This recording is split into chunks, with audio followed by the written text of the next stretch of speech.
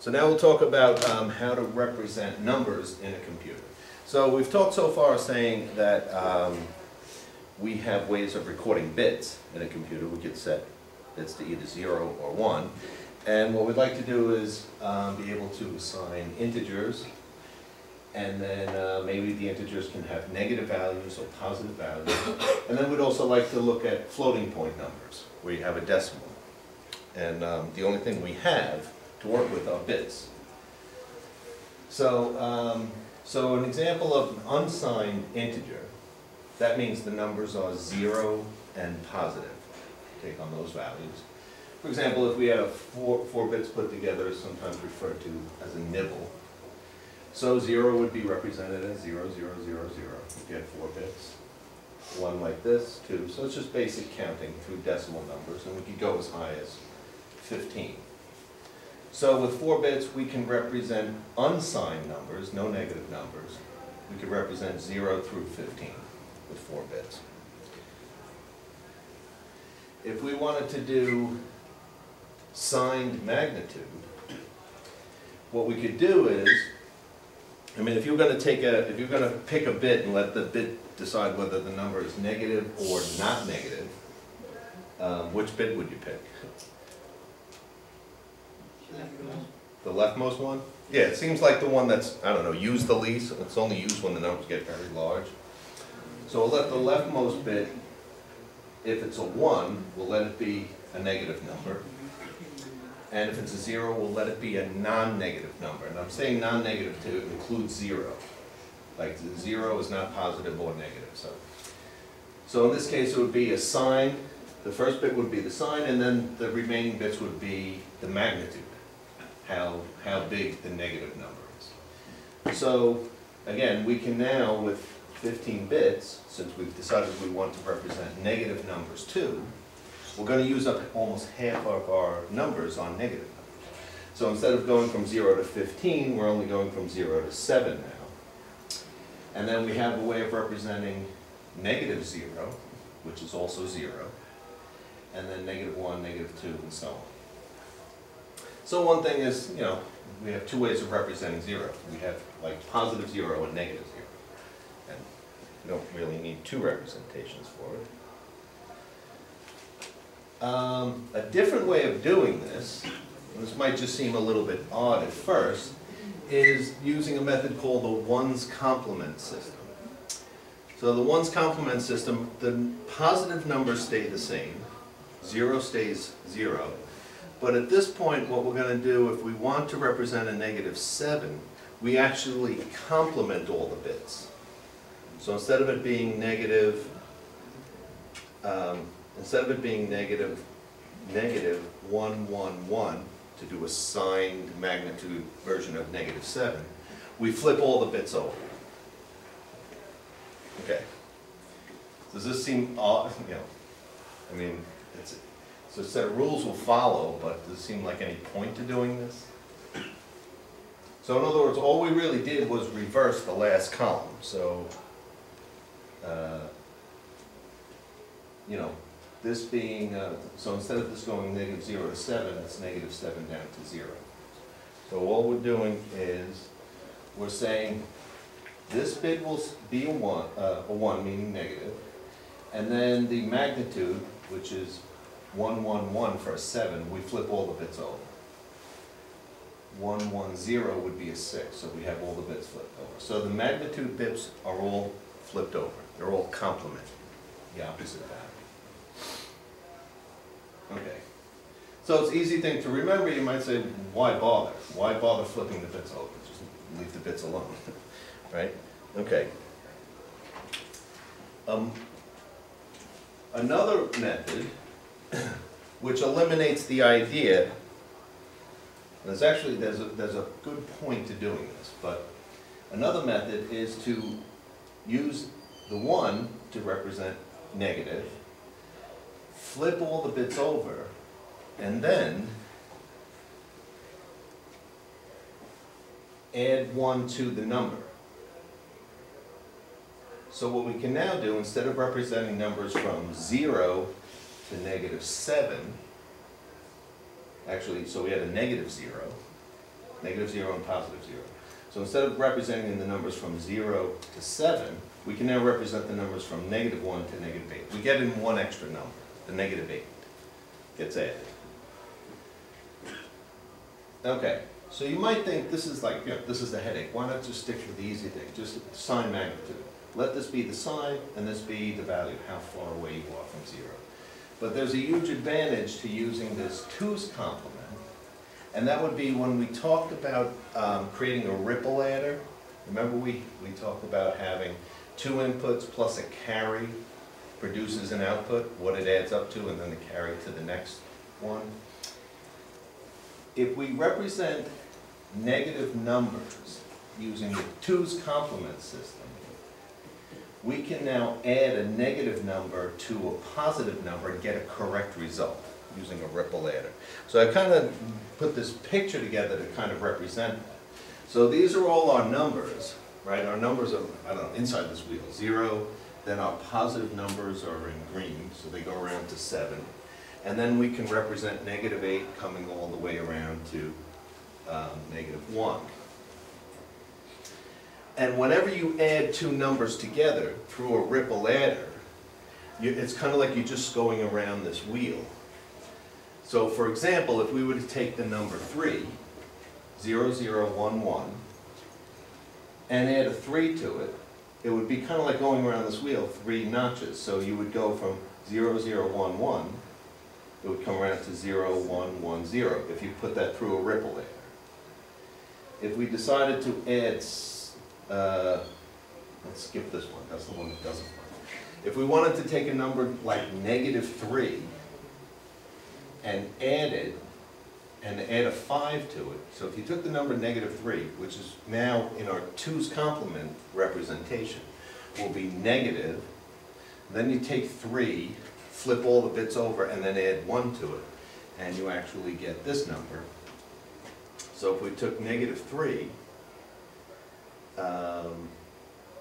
and added 5 to it, if you took this number and the number 5, 1, 0, 1, 0, and added it, it would move it along the circle, going 1, 2, 3, 4, 5, and it would end up at positive 2. So if you took this, 1, 1, 0, 1, and 5, 0, 1, 0, 1, added them together into a ripple adder, it would come up with this result. So if you use this method of representing a negative 3 as 1, 1, 0, 1, that's the 2's complement version of it. Looks, very strange on the eyes. But if you run it through a ripple adder, negative 3 plus 5 will equal positive 2. And it works with 2 negative numbers. You could take a negative, you could take a negative number, add a positive number, and even if the result is a smaller negative number, it still works. So if you took 1, 0, 1, 0, which is the 2's complement representation for negative 6, and you added 2 to it, you would get the 2's complement version of negative 4. The only time the subtraction doesn't work is when you cross the positive to negative boundary. So for example, if we started with 7, which is our biggest number, and we added 2 to it, we would actually end up with a result that equals our representation for negative 7. So positive 7 plus 2 will end up giving us negative 7, and then we'd have to throw an exception because we know that's not a correct result. So that's the only one that's marked in red.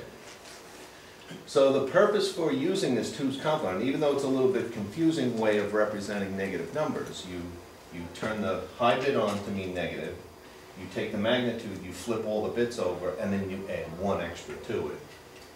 Actually makes the math work perfectly even. So now, in a sneaky way, we could do subtraction, because if we wanted to say, well, what is 5 minus 3? We have an adder, but we don't have a subtractor. But what we could do is we could take 3, rewrite it into its, just complement all the bits, and then add 1 to it. Now we have negative 3, and then we can add negative 3 to 5. So we can actually, with our adder and the complementer, we can do subtraction.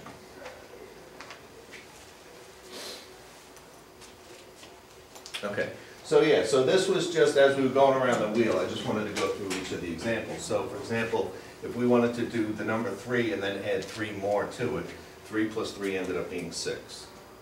If we wanted to take negative 3, which in 2's complement, so a 3 would be a 0, 1, 1.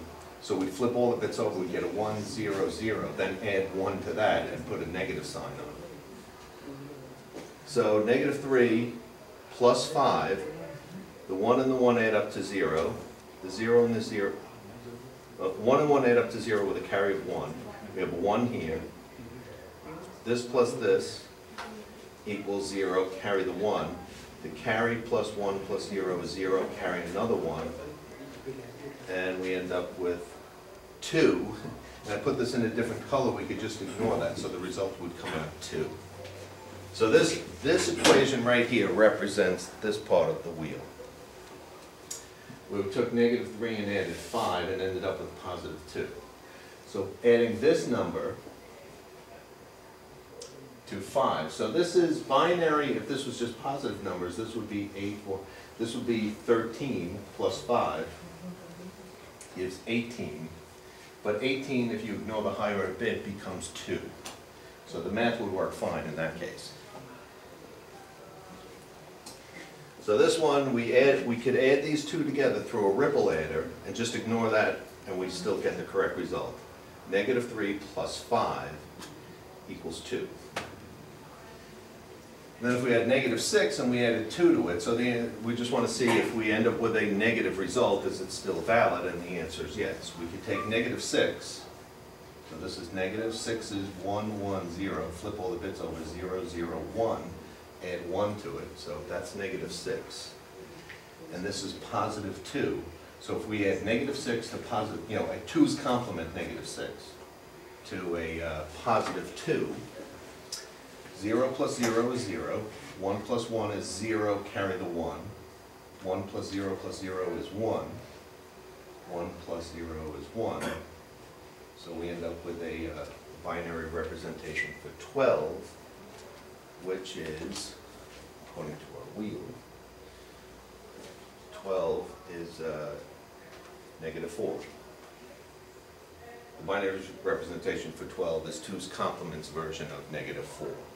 And then again, the only one that doesn't work, I would kind of highlight it in red, is when we cross the positive to negative boundary. So the biggest number we can add, this is the biggest number we can represent. If we try to make it more positive, we're just going to end up with a really large negative number, and then we'd have to throw an exception. I don't know if you've ever run a program and then it says, exception value calculated is too large, some kind of an error like that. So that would be you'd hit one of these situations. Okay, so that's integer values. So what Java uses and most C++ compiler use for integers and shorts and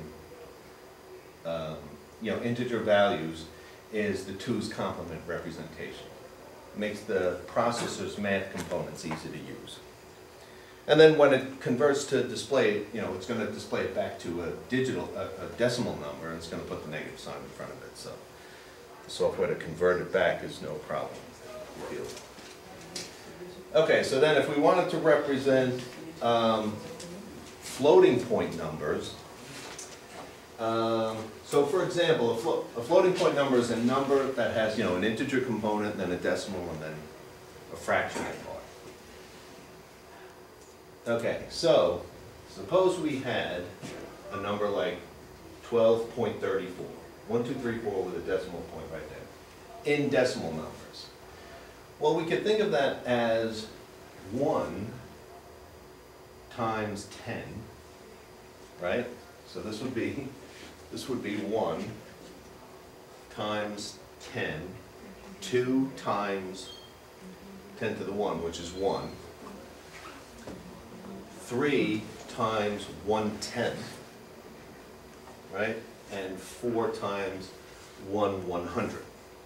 That's just another way of thinking it, and then summing it all up. So this is the way we want to get to understand this, because we have to use bits to represent the number. So we could look at it several ways. We could think of it as 12.34 times 1. You could slide the decimal point over 1, and then multiply it by 1 to the 10. right? So here I'm dividing it by 10, and here I'm multiplying it by 10, same number. Could also write it as 1, 2, 3, 4 times 10 to the minus 2. Or 1,234 times 1/100, which is like divided by 10. So does it make sense, because this is kind of important, because we're going to use this trick to represent numbers, but does it make sense that these three are all saying the same thing? They're all just different ways of saying the same thing. So, for example, have you ever put a very large number into Excel? I just typed in 1, 2, 3, 4, 5, 6, 7, 8, 9, 10, 11, 12, 13, 14, and just kept typing it over and over, and then hit enter, and it represents it looking something like this. You ever seen a number represented this way? So what it's doing is, I typed in 1, 2, 3, 4, 5, a very, very large number, and it turned into 1.2345. I actually had 6, 7, 8, 9, I rounded it off to 7. So my 6, 7, 8, 9 got rounded off to a 7. And then it's saying the exponent is positive 18. So since we're human beings, we use decimal, that means times 10 to the plus 18. So what Excel is doing, if you've seen this before, is it's basically saying if you typed in 12.34, they might turn it into 1.234 with an exponent of 1. Just another way of writing it. Okay? So yeah, so it's important to understand this, because what we're going to do, because we only have bits, we're going to record this piece, and we're going to record this piece. But we're not going to use base 10, we're going to use base 2. So that's how we'll represent floating point numbers. So what we're going to do is, floating point numbers can be represented as of the form, sometimes they call this a mantissa, and then times a base, and then an exponent. So in decimal, for example, 12.34, 12.34 could be rewritten as 1.234 times 10 to the 1. So if we know the base is 10, we don't have to keep writing 10. We could just remember this piece and this piece. We'll just record those two pieces and capture the number that way. Now in binary, if you wanted to represent a number like 6.5, but you only have bits, you can only record bits, what we could do is 6.5, well, how do you write a 6 in binary? Positive 6 in binary. That would be 110, right? And how would you represent a half? How would you represent a half if you only have bits? Well, if we had 110, which is right there, and then let's say there was a decimal point here, the next bit would be, right, the next bit after the decimal would be like times a half, and then times a quarter, and then times an eighth, and so on. So if we wanted to represent 6.5 in a decimal number, it might be 110, if we were allowed to use decimals, but we're not on a computer, but let's pretend we are. If we wanted to represent 6.5, it would be 6110 point. Now every decimal after that is, the next bit is a half, the next one's a quarter, the next one's an eighth, and we turn them on and off and have it add up to whatever the fraction is. So really the way to represent it would be like 110.1 would represent 0.5, I'm sorry, 6.5. Our base is going to be 2, so we want to record the fact that the exponent is 2. Okay, so I just put a little note here. Sometimes this is called the mantissa, this part. Sometimes it's called the significand, and sometimes it's called the coefficient. So, I don't know if you remember that from like high school math. You remember this having a name? Remember what it was called? Or? What?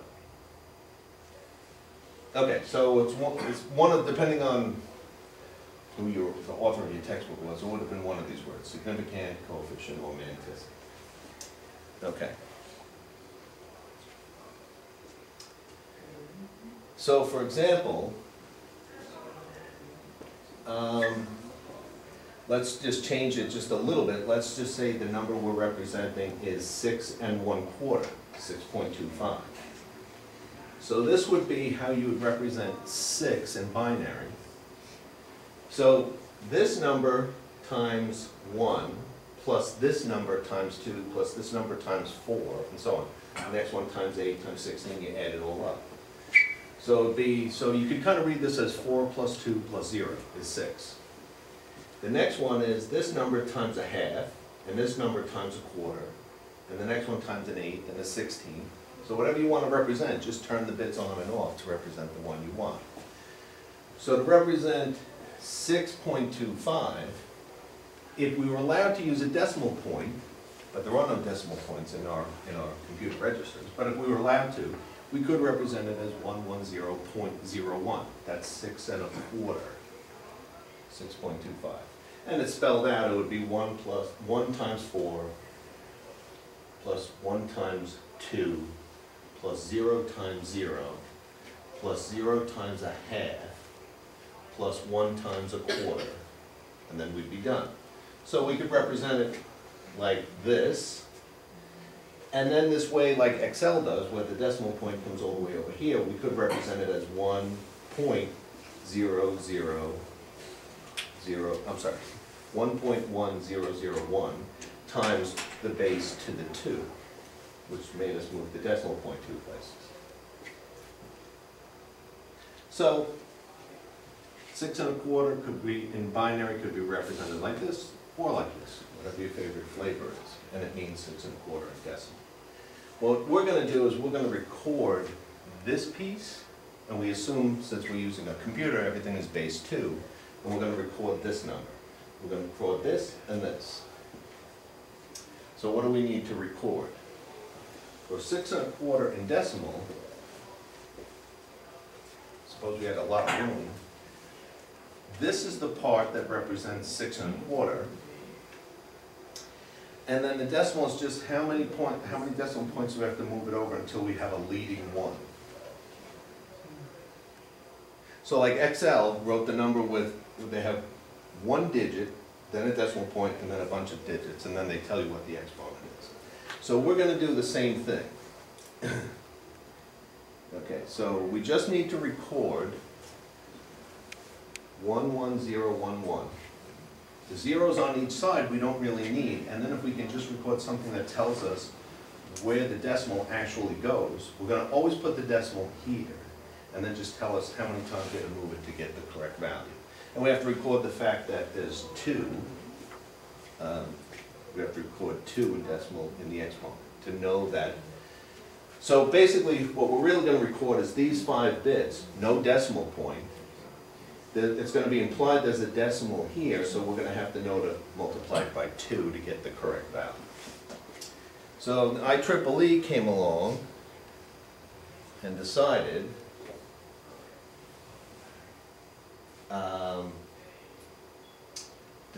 they're going to save 1 bit that's actually not necessary. So, let me go back to this slide. In decimals, if the, what do we call this thing, the mantissa?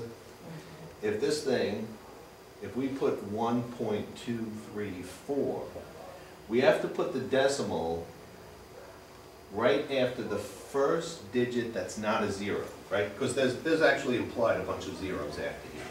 So the first thing that's not a 0, we would put the decimal here. So we go 1.234 times 10 to the some exponent, right? The decimal would go right here, right? Right after the first digit that's not a 0. Right? So if this is what we're trying to represent, right? 0, 0, 0, 12.340000. The only part we care about is we can chop off the zeros on both sides. And then we're going to put our decimal point right in front, right after the first non-zero digit. So if we did the same thing in binary, if we took 6 1/2 and said, we're only going to remember this part, that's the only significant part worth remembering, and move the decimal point over right after the first non-zero symbol,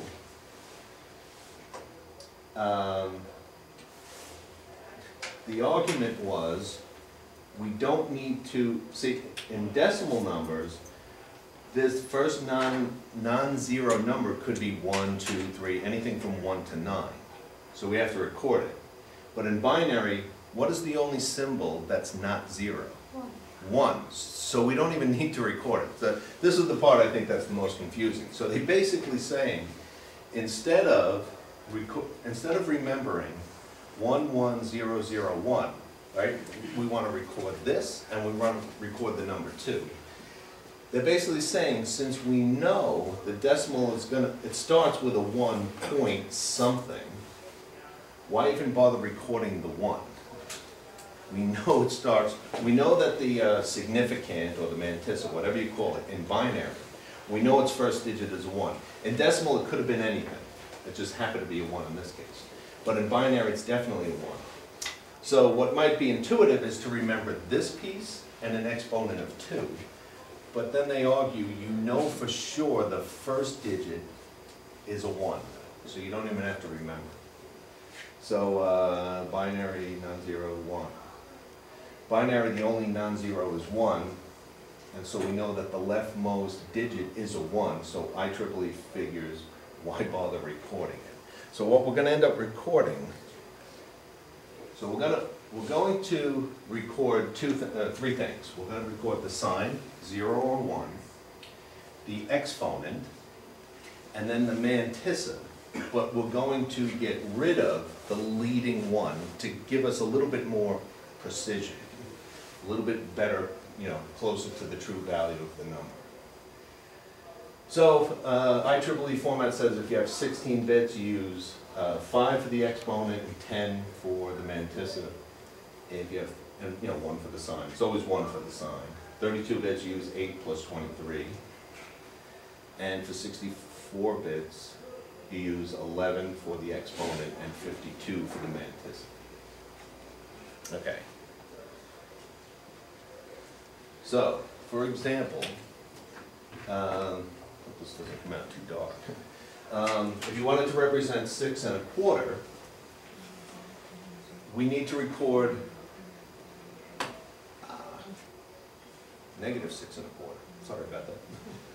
So this should be negative 6 1/4. So negative 1, the number is negative. And now the thing is this, so here's the thing. We want to remember 11001, but IEEE says we know this is a 1, so why bother recording it? So we just take these 4, put those down, and then have the rest 0. So it could have been bigger, but this is all that was worth remembering. And then we have to record the exponent. Now our exponent is 2, so why do we have a 17 here? So they want to allow exponents to be negative or positive. And the rule of thumb is to pick the halfway point of these 5 bits. So the halfway point is 15. So we'll always put whatever number is here, we're going to subtract 15 from it. So if you want the exponent to be positive 2, you have to put in a 17, and we'll subtract 15, and that'll give us positive 2.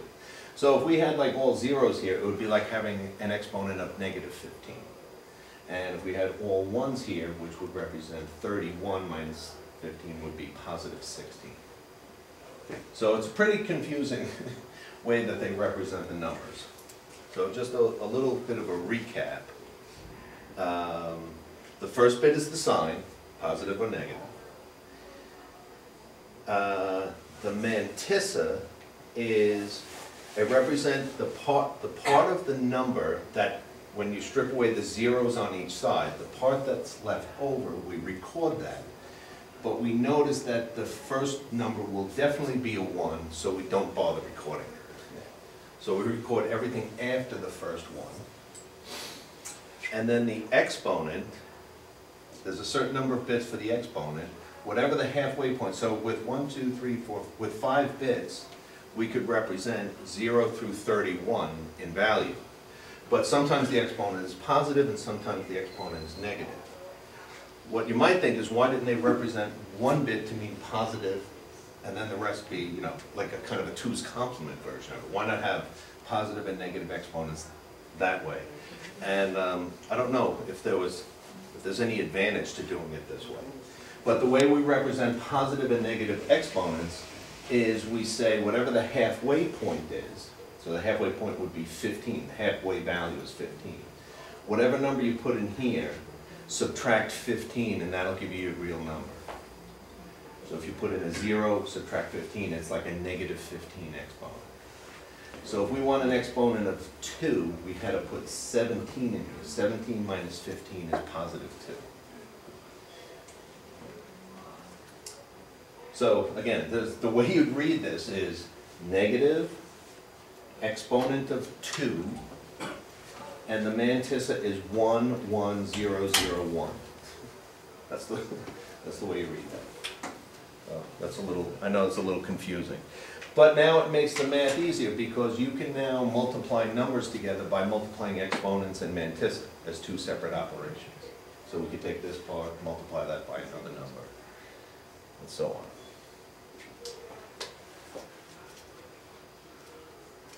Okay, yeah, so this is just out of curiosity what Java does. So Java uses the IEEE format. Bytes are in Java 2's complement signed numbers. Shorts are 16-bit 2's complement signed numbers. Integers are 32-bit 2's complement signed numbers. And longs are 64 bits.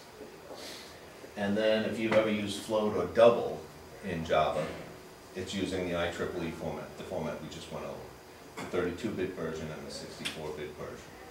So I just went over the 16-bit version because that is also follows IEEE's format, and it's easier to see in the picture. So, okay. So now when you declare storage in C++ or Java, you declare something as an integer, you're getting 32 bits, and if you put the number in negative, the processor will convert your number into the 2's complement version of it and store that number. Same thing for longs. And then the way we just described the floats would be handled the same way. And mostly the point of this, the point of 2's complement is to make the ALU, the part that does the mathematics, makes that go easier to do. And the same thing, it'll also make the mathematics on floating point numbers go quicker if you represent it this way. Okay, so any question on number representation in memory? Okay.